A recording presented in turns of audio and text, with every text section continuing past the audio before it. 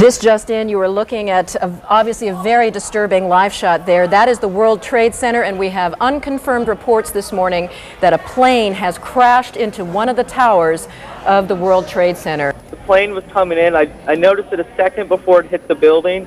It looked like it was moving slowly, and it lined itself up to hit the building directly. The doorman goes to me, "Wow, I never seen a plane flying so low."